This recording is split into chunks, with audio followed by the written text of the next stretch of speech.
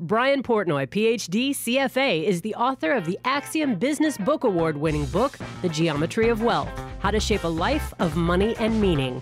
Today on Your Money, Your Wealth, Brian talks about the difference between being rich and being wealthy and how to achieve both. Plus, what about tax brackets? Joe and Big Al respond to a listener challenge about their critique of Rick Edelman's critique of the Roth IRA. And the fellas answer money questions about the difference between a Roth contribution and a Roth conversion, the 5-year clock on a Roth IRA, and the difference between transferring funds and doing a rollover. All questions that highlight the importance of understanding the vocabulary of finance when it comes to your retirement planning. This week, we've got 2 ways for you to get a free copy of Larry Swedroe's book, Think, Act, and Invest Like Warren Buffett, for which Joe and Big Al wrote the foreword, so keep listening. I'm producer Andy Last, and here with our guest, Brian Portnoy, are the hosts of Your Money, Your Wealth, Joe Anderson, CFP, and Big Al Clopine, CPA. Alan, you got a PhD, CFA, joining us today. Brian Portnoy. Right. Wrote a great bock, The Geometry of Wealth. This is the first time I think you've ever read someone's book before they came on. I know. Can you believe it? No, I can't, actually. I'm still curious if you're BSing me. His good buddy we had on, Dr. Daniel Crosby, a few weeks ago, wrote The Behavioral Investor. In both these books, these buddies, they conspired or something, and then they just won a gold medal for the 2019 Axiom Business Book Award. So congratulations to Brian Portnoy, and thank you very much for joining the show, my friend. Thank you, guys. I appreciate it. Hey, can you give our listeners just a little flavor of the life of Brian Portnoy? Yeah, well, The Life of Brian was a Monty Python movie, and my life is considerably less interesting than that, so I'll give it a shot to come in second place. Sure, yeah, I've been in the investment and money business for north of 20 years now in various research and strategy roles. A lot of my focus over the last 10 years or so has been writing in the field of behavioral finance. You mentioned my friend Daniel Crosby, who also writes in this field, and that's just a fancy term for investor psychology, or how we're wired to make just terrible decisions about money and what we might do differently about it. So I've been kind of writing about investment strategy, investment decision making for a number of years, and my latest output is The Geometry of Wealth. This Geometry of Wealth in behavioral finance might help me out. It's the start of March Madness, and I went to the University of Florida, and they just got into the tournament, and of course I picked them to win it all. So, I think I need some lessons. Yeah, I think you're too far gone. But what is that called? Is it familiar bias? What bias do I have when I pick my alma mater to win the whole March Madness tournament? I think it's just being called a homer. Yeah, okay. That could be it too. Yeah, it is availability bias, or you could also say familiarity bias. We know the things that we know, the things that are right in front of us. And, if you have the impression that your team is good and you know who the players are, and you don't know much about the players on the other teams, you tend to put more weight on what you do know. And, there's also just a human element of wishful thinking to that. We want our teams to do well.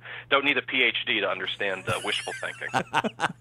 So, Brian, I've got a number of questions. I love the book from the standpoint that you give a lot of tips on how to invest properly, how to make money, but it's a lot deeper than that. It's like have a purpose behind it, and I think you start off right off the bat talking about a difference between being rich and being wealthy. So can you explain that? Yeah, and I appreciate the question because it's the important place to start. I've been in the investment business for a long time. And, most of what we focus on in the world of managing stocks and bonds or client portfolios is growing something from smaller to bigger. 10's better than 9, 20's better than 10. More is what we want. And so much of our money life is built around getting rich, which is just having more money. And there's just an overwhelming amount of evidence from behavioral psychology and other disciplines that show that quest for more is not particularly satisfying. That quest to be rich, even if you won $1 million and next thing you know, you want 1.5 and you get there and you want 2 and it never really ends. There's something in psychology known as the hedonic treadmill, which is a fancy, somewhat weird way of saying that, life is very much a treadmill and you kind of go and go and go, but you don't get much further no matter how hard you try. I want to distinguish that being rich or having more money with being truly wealthy. And I define true wealth as the ability to underwrite a meaningful life And my shorthand for that phrase is funded contentment. What we're really searching for is funded contentment. We want to lead meaningful lives. We want to do things that are really, really important to us. But we also have to deal with the aggravating and frustrating part of it, which is that money kind of figures into every dimension of the decisions that we make about a good life. And, in modern living, that's hard to shake. So I'd say finance wonks, they focus on the funded part, the fancy stocks and bonds part, but I think we need to flip the script and focus first on what's really driving our underlying happiness, and then how do we afford a meaningful life. So how do you go about that? I mean, how do you figure out what's important to you? You mean other than buying my book? Yeah, correct. That is the path that I do try to chart out. And I think there's 3 steps to it. The first is to be honest with oneself at minimum, and hopefully with your family and your financial advisor in terms of what's really meaningful to you. And in the book, I walk through a number of things that could count. Connection to others, that sense of belonging is very important. Sense of control that you have over your life. Competence, the idea that you have mastery over a skill or a passion for a hobby that's really meaningful for you, and work generally for all of us is a major source of identity. Those are the deeper sources of meaning for us.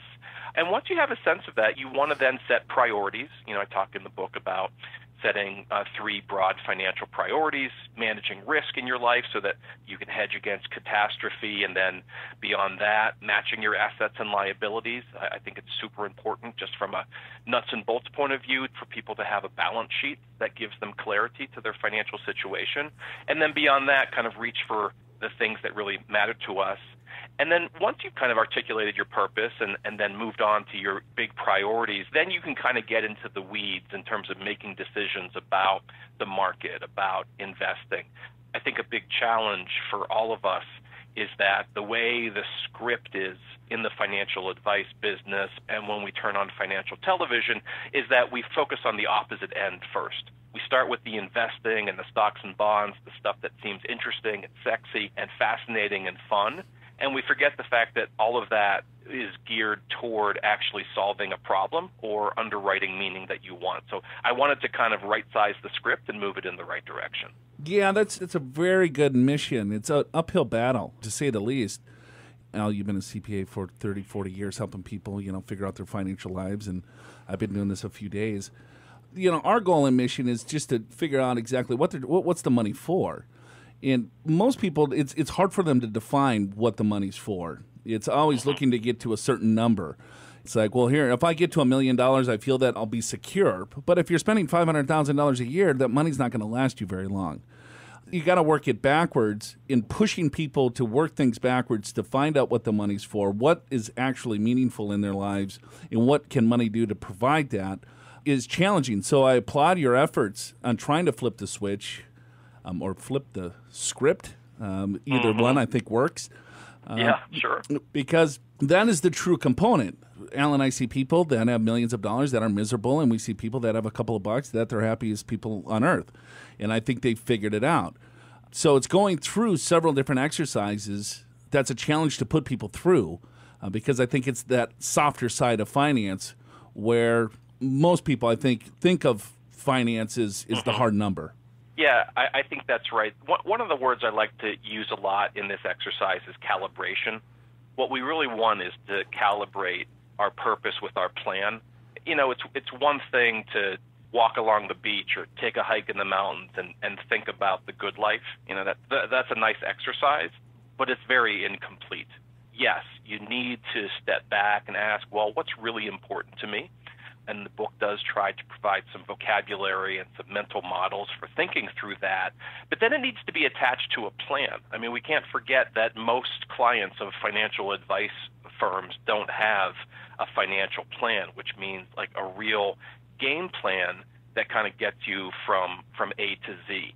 A lot of us will meet with a financial advisor or hang out with our friends, and the conversation will be about, well, what's the best investment? Where can I find the next Amazon? Is the price of oil going up and down? And I can tell you that those questions generally are largely irrelevant to this principle of funded contentment. When I say that true wealth is the ability to underwrite a meaningful life, that means that you just need to be calibrated. And you gave the perfect example. You've got clients who have a ton of dough and they're pretty miserable, so they're not calibrated. And you have other clients who they don't have much of a nest egg, but they're probably more self-aware. They've sort of matched up what they own versus what they owe, so they live responsibly. And they're leading a pretty good life. So you can be very rich but not wealthy, and vice versa. I got a question for you. So you have a CFA, and so at some point, I would imagine you got deep in the weeds in the numbers, in the markets, and trying to figure out when that you can buy that next Amazon. And then did something happen in your professional, personal life to say, you know what? And I'm guessing you got your PhD from the University of Chicago, more on the behavioral finance side of things, or so the last 10 years you've been writing more on behavioral than versus, hey, let's talk about factor investing. You know what I'm saying? Yeah, I do, and it's a perceptive question because, things have changed for me as they do for everybody as they grow older and have families. And, from a career perspective, I was in the weeds for a long time. This is my second book. I wrote a first book that was more, sort of how to evaluate mutual funds and hedge funds and generally make better investment decisions. As I wrapped up that project and kind of looked out on my career, but also took stock of where I was in my life, I did begin to think, picking the right fund manager is not all that it's cracked up to be, and really has almost nothing to do with the things that really matter. And so family with 3 growing kids, I did have sort of more of a personal revelation where it's like, you know what, I want to write a prequel. And so the Geometry of Wealth is a prequel to the Investor's Paradox, and a prequel in the sense that the investing piece, the making good stock and bond and fund decisions, it's really the end of the process, but something has to come before that for all of this to be very meaningful. And as I look out to 2030, 2035, and couldn't even guess what the world's going to look like, but that'll be when my kids are ramping up in their careers, I'm thinking, okay, do they need good primer on stocks and bonds, or do they need maybe some insight into how money figures into a happy life? And it's the latter that's really been motivating me for the last few years. I was expecting an answer like that, but then I also was thinking that you would say, well, you know what, I spent a long time in my career trying to figure out the markets, trying to look at, how do you find, the next XYZ stock before it blows up. And with all the information and education that you have, over the last 25 years, what's really going to make you wealthy is, find the purpose, but also trying to identify stocks within the market and buying them before something actually happens is almost impossible. So if I can just control my damn nerves and emotions when the market blows up and understand that things are going to be okay, that's probably worth a little bit more than finding the next Amazon or Netflix or Facebook or whatever stock that you want to throw in there. So this is great because let's just stick to being rich. Forget the wealthy stuff for, maybe some of your listeners like, oh, that's just all gooey and soft and, I just want more money. If we're just talking about, growing X into 2X and 3X, the exercise of trying to find the next Netflix or predict how the next political election is going to impact the direction of the stock market. I mean, those are largely fool's errands. That's really not the way to compound your money over time. The main way is to avoid taking big bets and making ill-informed decisions that can undermine you, and instead blocking and tackling, having a reasonably priced, diversified portfolio and letting that compound over time and keeping your saving and spending in check. The problem when I say things like that, because I do a lot of public speaking, is people look at me like, well, no, duh, of course. And then my comeback is, well, that's kind of it. If you want to lose weight, you probably want to eat healthier and exercise a bit more. The issue isn't whether you have the instruction manual. The issue is whether you can stick to the plan. And that's where we come full circle to the behavioral finance. The key to being rich, and again, we're leaving the wealthy stuff, which I think is more important, off to the side. The key to being rich is not trying to beat the market. It's trying to be actually the best version of yourself and not letting your built-in biases derail you from allowing your assets to compound over the decades. It's funny how we're kind of hardwired, though. I mean, we could figure out what's our purpose, what do we want our life to look like, what's important to us, and we could come up with, as you say, the right priorities, and then it's like, okay, here's the right investment plan. But then we're kind of hardwired to do the wrong things from actually quite often when it comes to investing. Totally, and that's why, in this geometry of wealth concept, which is anchored in three basic shapes. The first shape is a circle. It's a round world. We're never done figuring this out. It's why I find the concept of the number to be actually a bad thing. A lot of folks say, well, my number is X. If I only had $1 million, if I only had $5 million, then when I get to that point, I'm going to be good. I'm going to be able to take care of everything. And in point of fact, we know this anecdotally, but it's also true from a social psychology research point of view, there's no one number that's going to make you happy at that particular point. And we're always going to have to be revisiting what our purpose and priorities are. It goes around and around. So there's this underlying idea that I wrote about in the geometry of wealth that I call adaptive simplicity. It's the idea that we always want to be moving towards simple. We always want to be moving towards a plan that we can stick with. But we have to appreciate that everybody gets knocked off their game. It's never the case. There's not a single human alive where every plan goes just as they'd like. And we need to pivot. We need to adapt. And with the amount of information and disruption that we're dealing with in our lives these days, all of us, that's just part of the story. We shouldn't see the need for adaptation or pivoting as a problem. We should see it as an opportunity to keep doing better, to update. And I think the people who embrace the process of adaptation are generally happier in the moment than the ones who say, you know what, this hasn't worked out the way I hoped, and now I need to start from scratch. Great stuff. We're talking to Brian Portnoy. Check him out at shapingwealth.com, shapingwealth.com.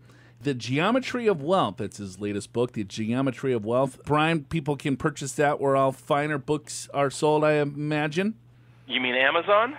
I've heard of that. That's what he means. I thought maybe just go to small upcoming bookseller. Yeah. No, it's available in all the regular spots, the Amazons and Barnes and Nobles and stuff. Yeah. Final question: do you have a team for the tournament? Go Blue. Go Blue. Duke or No, Michigan? Michigan. Okay. Oh my gosh. Jeez. That's the part where I get to hang up. Yeah. Right. Yeah, you can. Well, I suppose. Did you go to University? What? Well, you're from Chicago. Yeah. What? Did you grow up in Detroit or what? Nope. Grew up in Pittsburgh. School in Ann Arbor. Grad school in Chicago. So I'm gradually moving west. Oh, Wolverines. Go Blue. Yeah. No, I'm a Wolverine. Well, Michigan State has had your number there for the past couple of games, so we'll see. That is absolutely true. Sparty.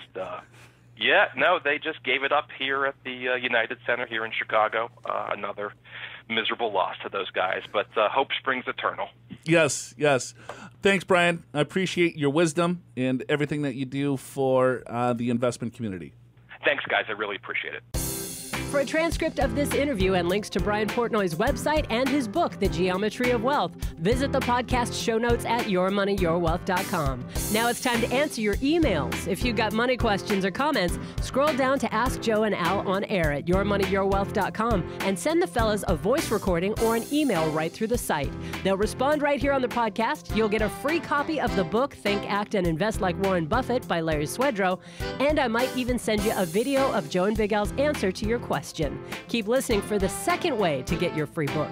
In the meantime, let's get to those emails, and you can bet this one's got a video. Check the podcast show notes at yourmoneyyourwealth.com. Fred writes in, Al. So I guess we touched a chord a couple weeks ago, maybe it was last week. We talked about Edelman's view on Roth IRAs, and we gave our opinion on... Yeah, I guess one of our listeners had a different take. He goes, I listened to your podcast that deals with the critique of the Roth IRA, and I have to agree with Rick Edelman on this one. The one issue that was not addressed in the podcast was the difference between the tax bracket when depositing and the tax bracket when withdrawing the money. Most Americans will not be able to retire with the same income they enjoyed while working. They will be in a much lower tax bracket when they withdraw the money than when they deposited the money. If this was not the case, then I stand corrected. But I doubt most households making $100,000 a year have $2 million, 4% rule, plus Social Security in their retirement funds. I'd be very interested in hearing your thoughts on this subject. All right. Fred, I agree and disagree with you. You're right. I would say that when you hear about the average person, the median balance of a retirement plan is abysmal. There's not a lot of money. Half of the population does not file a tax return. Right. So when I say the majority of individuals will retire in a lower tax bracket in retirement than they are right now, I would agree with you with 100% certainty. Unfortunately, when you're looking at tax planning and tax planning strategies, those strategies apply to individuals that pay taxes. So if I don't have a retirement account and I'm going to live off of maybe pension and Social Security, then there's no need to even think about or hear or listen to a podcast about Roth IRAs or Roth conversions. And also, a lot of people will be in a lower tax bracket without question. But I think a lot of people that listen to this program also want to maintain their same lifestyle, that have done a pretty good job of savings, that have Social Security, that have real estate income, that have pension income, and that have saved several $1 million in retirement accounts. Those individuals, I think, would absolutely benefit from a conversion. Also, we look at brackets in regards to if I'm going to be in X bracket today and maintain that same bracket. So let's say I'm in the 15% tax bracket today, taxable income of roughly $80,000, and I want to be in the same bracket in retirement. Does a conversion make sense? We believe it does. It gives you a lot more diversity when you're pulling assets out. And also the 12% tax bracket today is due to go up to 15%. If I'm in the 25% tax bracket today or the 22% tax bracket, is there a likelihood chance of me getting into the 25% tax bracket in retirement because the 22 is going back to 25? Al and I have been doing this a couple of weeks, and we see that, yes, that happens often. So it really depends, of course, on the circumstance. But I agree with your statement. Is like, yeah, with a lot of people making $100,000 a year, do we see these people having a couple $1 million in retirement accounts? Not necessarily, no. Yeah, I agree with you wholeheartedly, Joe. And I think that and maybe we didn't really express this well enough in that critique, is you always have to look at your tax bracket today. Yeah, I mean, we just took that as a given. Yeah, we did. Yeah, you look at it today versus the future. Now, if you're in the 37% tax bracket today and in retirement you've saved nothing, you're going to be in the 12% or 15% as it's going to become. Absolutely not. Roth conversions would make 0 sense, right? But in a lot of cases, what we find is folks save the majority of their savings in retirement accounts, and they want to live the same lifestyle. And a lot of the people that we talk to have the savings to be able to do that, whether it's savings, pension, Social Security, real estate, whatever it may be. And so when you look at that, then it's like, well, wait a minute. If they want to live the same lifestyle and they got to basically pull every dollar out of their retirement plan, then that they are by definition going to be in the same tax bracket. In some cases, higher tax brackets because their required minimum distribution is more than they need, so that's part of it, or because their home mortgage is paid off, so they don't even itemize their deductions anymore. All that has to be looked at on a very individualized basis. It's very hard to say it generally. Everyone should do this because everyone's situation is different. But if someone who's listening, if they know they're going to be in a lower tax bracket in retirement than they are right now, a Roth conversion may not make sense. But then I would say most people that are looking at a retirement income strategy, and it's like, okay, I'm 5-10 years out from retirement, then you have to look at it fairly closely. But let's say if I'm a younger listener, if I'm 20, 30, 40 years old, then you've got the time component of how that tax-free compound growth will then some point outpace the traditional IRA. But that's a totally different argument. That's a totally different thing that we usually never touch on. What we look at is to say, if I need to replicate the same paycheck that I'm getting today or something similar, maybe it's a little bit less, but what we find, again, doing this for as long as we have, is that a lot of our clients, a lot of people that seek really good financial planning advice spend more money. They're going on trips, they're going on vacations, they're redoing their house, they're buying an RV, they're spoiling their grandkids. because it's Saturday every day once you're retired and you find time to spend money. So most people want to, in our scenarios, in this assumption, they want to replicate their paycheck. And if everything is in their 401k plan and everything is coming out taxed just like their paycheck minus FICA tax, the likelihood of them being in a significantly lower tax bracket, we find they don't. Something else that most people don't know, most accountants, I would say, don't even know this, and that is when you're in the lowest tax bracket, or the lowest two tax brackets, which is now 10% and 12%, and it used to be 10 and 15%. So I'm going to use the 15% amount. So a lot of folks that were in that bracket receiving Social Security, their income was high enough that it would force more of their Social Security income to be taxable. And if you can follow this, you add an extra $1 of income, it makes another 85 cents of Social Security taxable. And what we were seeing before this new tax law is that folks that thought they were in the 15% bracket were actually in the 27% bracket. When you look at what we call marginal, or a few more dollars out of my IRA is going to cause a higher tax, they're in that situation in particular, getting money into the Roth IRA would be very beneficial. Right, because what you have to look at that component, or in that circumstance, is their provisional income. How is their Social Security going to be taxed? What does that look like? So it's half of the Social Security plus their adjusted gross. But they don't include Roth IRA distributions from provisional income. So if there's a way that you can then push out, let's say, your Social Security income, do Roth IRA conversions to a certain bracket, and then get a lot of the retirement accounts into a Roth, and then you can reduce the RMD to keep you from a 0% tax bracket from a provisional standpoint, or maybe only 50% of your Social Security benefits are subject to tax. Right. And then you can take additional distributions from a Roth IRA and have a lot higher cash flow, right, without getting yourself into a higher tax bracket. I think that makes sense. Yeah, and one other thing, I hate to say it, but in terms of married couples, one dies. One will survive the other. And the survivor now is a single taxpayer. The tax brackets are cut in half. So now it's like you've got virtually or almost the same income, right? But you're hitting those next brackets much sooner. How about this? They're looking at changing the stretch IRA provision, that only $450,000 then can be stretched. What that means is stretch out the tax liability over the beneficiary's life expectancy. If you have a large IRA and you got to split that thing out within 5 years, that could blow your kids' tax brackets up. So if you can do it strategically and convert into lower tax brackets over a next 5, 10, 50, 20 years, does that make sense? So there's multiple ways of looking at this. So when you look at hearing Roth conversion, and then it's like, well, if I'm going to be in a lower tax bracket in retirement, because that's what everyone says. That's the biggest fallacy to most people that have saved money. Because a lot of things that we see, yes, they're in the same bracket or higher. But as a country as a whole, yes, they will be in a lower tax bracket. So I agree with you there. But I think you're missing the point of strategic planning. And we don't know anyone that's listening out there. I don't got a balance sheet in front of me. We're just throwing out ideas to see if it catches, someone's interest. And then what they do is they blow it up, and then they email us later and saying, hey, I think I did this wrong. Yeah, that does happen. Just got this one hot off the press. This is, my husband and I attended one of your retirement workshops. From that, we made the decision to pull $10,000 from my 401k rollover and open a Roth IRA.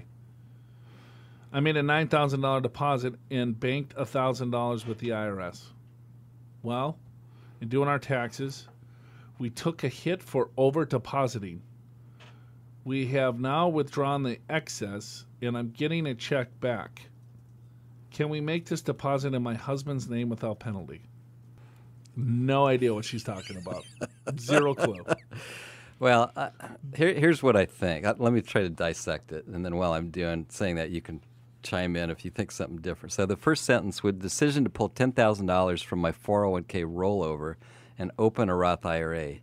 So maybe she pulled the money out and had to pay taxes on it, and then she tried to do a Roth contribution for the $9,000.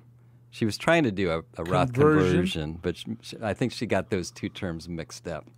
And so then she had to pull out the excess because she was only allowed to put in, say, $6,000. That's a guess. That's a pretty good guess. Total guess.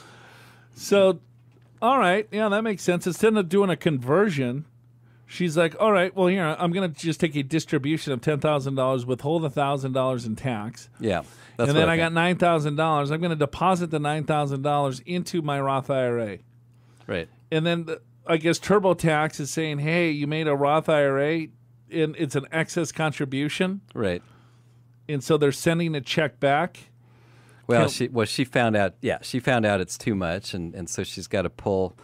You know what was last year? $5,500 plus $1,000 catch-up. Yeah, $1,000 if she's over 50. So let's just say $6,500. So maybe she has to pull back $2,500. Let's just say, and could she put that in her husband's account? Potentially. I mean, whether he's working or not, he could use spousal income. So that's possible.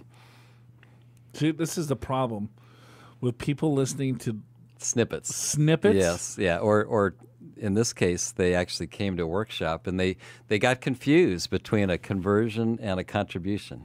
And those are two completely different things. It sounds like a similar word. A contribution is you take some of your current earnings and you contribute it to a Roth IRA. A conversion is you take money out of your IRA or 401k and convert it to a Roth. They're two completely different things with two different kind of tax treatments. Yeah, one comes from cash and one comes from a retirement account. Right. The one that came from cash, you've already paid taxes on it, so when you do the contribution, there's no additional tax. But if it comes out of your IRA or 401k, that's pre-tax. When you do the conversion, you have to pay tax on it. I think that's what she was trying to do. And so a conversion is unlimited. So if she wanted to put the $10,000 of the IRA as a conversion into the Roth, she would be able to do that. There would be no excess contribution. Correct. Because there is no limit. Yeah. But there is limits on contributions up to $5,500 or $65,000 if you're over 50. Yeah, right. So, yeah, that's kind of a big blow up. Yeah, well, at least it's not a big dollar amount. Yeah. At least for you and me, maybe for some people. Good thing. I mean, how about if it's $100,000? Yeah, or 500,000. So made a contribution of 500,000. We won't take that. Okay, so yes, the Roth IRA is great, but it's complicated. If you want the basics, download the Roth IRA Basics white paper from the podcast show notes at yourmoneyyourwealth.com. And this week, on the Season 5 finale of the Your Money, Your Wealth TV show, Joe and Big Al talk about the making of a retirement millionaire. Watch online at yourmoneyyourwealth.com. Now, according to Google, Warren Buffett is worth $82.7 billion. You think he might know something about becoming a retirement millionaire? Here's the second way to get yourself a free book. Click special offer at yourmoneyyourwealth.com to get your copy of Think, Act, and Invest Like Warren Buffett by Larry Swedroe for more motivation on your path to retirement millionaire status. Now let's get back to those money questions. Here's Carl from Indiana. I have a pension and 401k from my company I work at. I'm retiring from there at age 57. I have the option to roll my 401k into my pension plan and draw a monthly paycheck. Will I be subject to a 10% penalty because I'm not 59 and a half years old? Okay. Now, again, with these questions, Carl, there's two things he's either referring to. He's either buying back years of service through his 401k plan. To get a higher benefit. To get a higher pension benefit amount. Right. So there's two different types of plans that he has. He has a defined benefit plan and a defined contribution plan. The defined benefit plan is basically how it works is that the benefit that Carl will receive is usually based on three things. Years of service. How many years does he put into the company? His age. How old is he when he's going to start claiming that retirement benefit? And then his income when he retires. So it could be either, a 5-10 year average of his highest 10 years of income. It could be 3 years, 5 years, whatever. So in some cases, it sounds like Carl has that in his employment there in Elkhart, Indiana. Right. Is that they have an option to roll my 401k into a pension plan and draw a monthly paycheck. This could mean so many different things. He could be saying here, too, that is someone telling him to roll a 401k into some sort of annuity to get a pension, right? Could be. Man-made pension. Or maybe the 401k has some sort of payout regular payout option, and maybe it's just all within the 401k. Right. Will I be subject to 10% penalty because I'm not 59 and a half? That's his real question. Right. I don't know. It's really going to depend. If he's buying back service credits, no. If it's in his employer's plan, no. If he's going to roll it into another retirement account and take a pension, no. So I would say 95%, no matter what scenario, falls in this. Well, assuming that he retired after age 55, which it sounds like, because he said he's retiring at age 57. So that if he rolled the 401k to an IRA and then started pulling money out, there would be a penalty, because that rule is 59 and a half. But in the 401k world, as long as you separate from service at age 55, then you can take those distributions. You have to pay tax on it, but you don't get penalized. You don't have to wait to 59 and a half. But if he's rolling it into a pension plan and drawing a monthly paycheck, then there's no penalty there. I would agree. Yeah. Interesting. I guess if someone's going to ask a question like that, I think, help me out. Tell me what company you work for. Then I can look at the plan. Right. And then tell you very specifically what you can and cannot do. Right. Because the problem with this is that people screw up words and they get confused. It's like, well, here, can I roll my 401k into, the one lady that keeps emailing us is that she doesn't want to get double taxed because she did the 60-day rollover. She blew it up. Right. She did 2 60-day rollovers. Yep. And so she's like, well, will I get double taxed again because I want to put it in the Roth? I'm like, you cannot put it in the Roth. It's done. It's too late. It's fully distributed from the retirement account, fully taxed. You cannot put that money into a Roth IRA. And she's like, well, okay, do you think I'll get double taxed when I put it in the Roth? No, you cannot put it in the Roth. All right. So with Carl, because if he's saying, some advisors get 401k and pension. Yes, confused. I've seen that in person. So I can understand why an individual gets confused with just, all right, is this a 401k, a pension? Yeah, I don't know. What's the difference? Who cares, right? Well, it can actually mean quite a bit to you. All right, we got Daniel. He's from San Diego. He goes, hey, Joe. Perfect, Daniel. You know you'll get your answer questioned appropriately. If I have an existing Roth account that will mature next year, can I transfer funds from a pension to the existing Roth account and still use that money when the account matures without penalties? Or would I have to wait another 5 years to withdraw the funds from the added funds from the pension? I know I will have to pay 20% to the government, but not the additional 10% because I'm 62. But will I have to report it as income at the end of the year? All right, Daniel, let's dissect what the heck you're trying to, what language we're speaking here. Yeah, let's.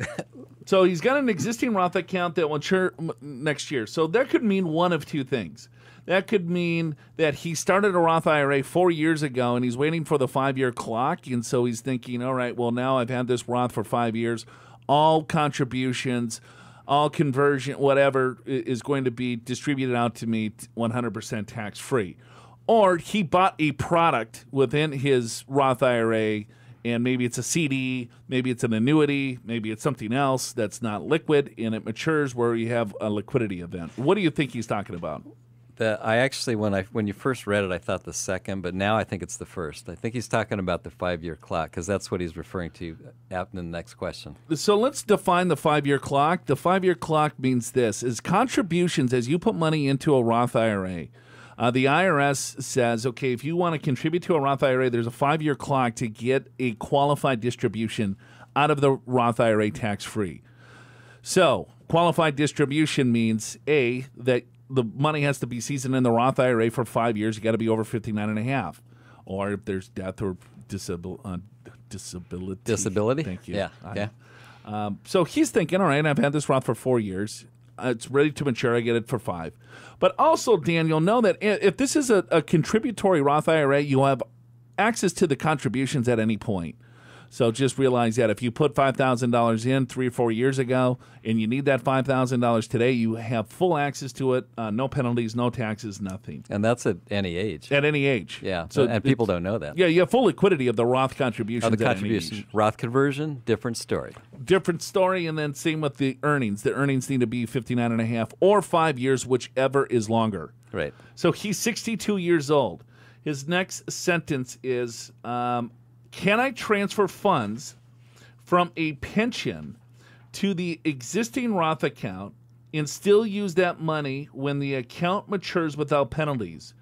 All right, so if I define this as a pension, Al, you used to do this. You used to call every single retirement account a pension. Did I? You finally trained me, huh? Yeah, just took 15 years. So a pension could be a 401k, it could be a 403b, it could be a TSP, it could be a lump sum pension. It could be. So he's 60. Or it could be a 401k with a Roth component. It could be anything. Yeah. So, and if he's saying, I'm going to transfer funds from a pension to the existing Roth account. So maybe, or that could be a conversion of some account, is what I'm really guessing what he's talking about. Well, I guess whether it's a conversion and he has to pay the tax or it's a Roth component of a 401k where he doesn't have to pay the tax, I think the question is, does that blow the 5-year clock?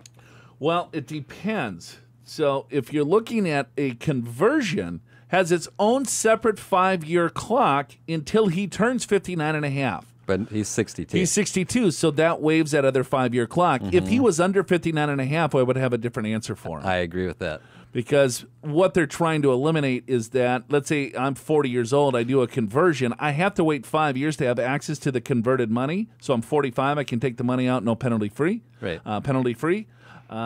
Before, that wasn't the case. You could convert and take the money out the next year, but then people just did that and avoided the 10% penalty. Yeah, so one thing, Daniel, to ease your mind, once you start the 5-year clock, it starts it for all Roth IRAs. You got it. So, yeah, no, it doesn't start over. So if that's... You convert, it still matures next year. If we're answering the right question, which I think we are. I think so. Then, yeah, no, you don't have to start over in the 5 years. Or would I have to wait another 5 years? I know I have to pay 20% to the government. So I'm not sure where he's coming up with 20% either. Well, then it might be a conversion. Maybe he's thinking that's the tax he thinks he's going to have to pay. But there's no 20% tax bracket, Al. I know. Right? But this is the problem. When people start doing stuff on their own, they listen to the show for like 5 minutes, and then they start executing stuff. But what's that? And then we also get questions. It's like, oh, I screwed up the 60-day rollover, and because I did it twice to 2 different accounts because I couldn't find a notary.